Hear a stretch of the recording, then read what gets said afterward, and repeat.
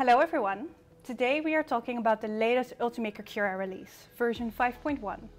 With this release, owners of Ultimaker printers can expect better supports, improved service quality, and best of all, a whole new host of new metal FFF printing capabilities. Let's dive into the new metal features first.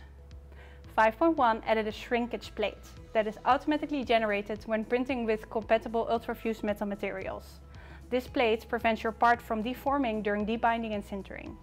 We also added supports for the new DD 0.4 support core and the new ultrafuse support layer material, both of which come in the recently announced metal expansion kit. When used with the DD core, the support material is used to print an interface layer between your metal part and the metal supports, which make it easier to remove the supports after sintering.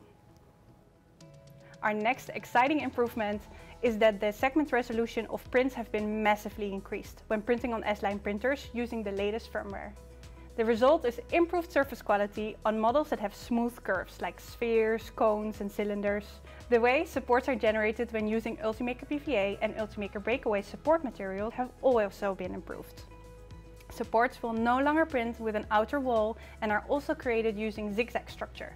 As a result, supports will print as much as 20% faster and will be more reliable. Supports will also leave less defects in the areas where they connect to your print, meaning that the surface quality of your final prints will be better. Additionally, the new structures mean that PVA supports will dissolve faster, especially when using the Ultimaker PVA removal station.